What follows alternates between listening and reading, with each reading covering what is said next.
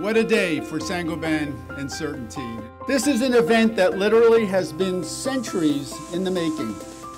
350 years ago on this very day, King Louis XIV and his Minister of Finance, Jean-Baptiste Colbert, signed letters of incorporation for a new advanced materials company called Saint-Gobain.